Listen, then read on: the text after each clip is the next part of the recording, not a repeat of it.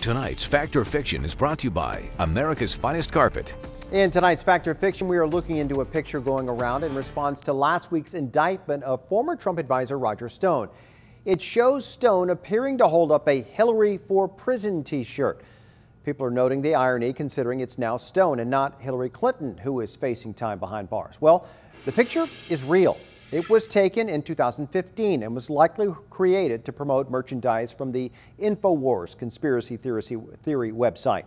Stone also sold a similar version of the shirt on his own website. Of course, he pleaded not guilty today to 7 criminal charges, including witness tampering and obstruction of justice.